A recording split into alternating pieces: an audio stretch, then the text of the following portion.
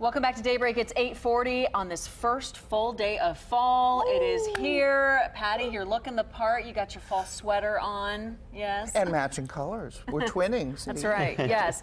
So yesterday's weather, I think, really inspired, if you didn't get out already, to go find an apple orchard, do something, find pumpkins, you know, very fall. And you brought in somebody who knows very much about all of those activities. He knows his pumpkins, and he's amazing with the maize, too. This is Jim Finley with Beasley's Orchard, a tradition, of course, here in Indiana. Lots of things going on. Tell Drew about the history of Beasley's Orchard. Yeah, welcome. So, Beasley's Orchard has been around since 1946, and we've been harvesting family memories ever since. This year will be our 32nd annual Heartland Apple Festival, which we, can't wait for. It's so fun. Fall is in the air, fall is here. And so we've actually got festival-style weekends every weekend from now through the rest of October.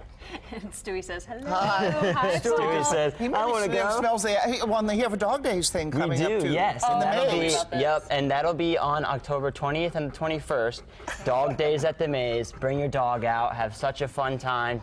Take a hayride out to the pumpkin patch. I love it. Wander through the Circle City Sports Corn Maze. We gotta talk about this maze, though, because Daybreak Loyals know we've been showing the rendering of the maze and all of the sports logos several times over the last few days. And you were just telling me, because they've heard me all week long, and they're like, Drew, just look it up and figure it out.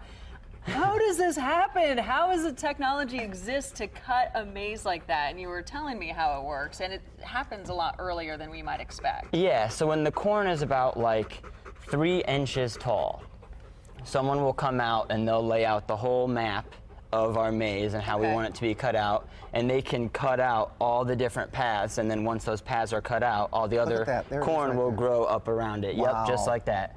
And Circle City Sports is our theme this year, so we're really happy to have all of the major sports logos from the Indianapolis area, so it'll be fun, for any sports fan. Have you walked through it? I have walked through it. You were successful? You didn't get lost? I got lost a little bit, I'll be honest, but it was so much fun, and I was still able to make it out. Awesome. Hey, if we can maneuver those orange barrels through Indianapolis, we can make it through there a corn you go. maze. There's no some problem. inspiration no problem. for you. And we'll have more on Great Day TV today at 10:30. You see Mark Newman there, and the owner right now is, that he's with?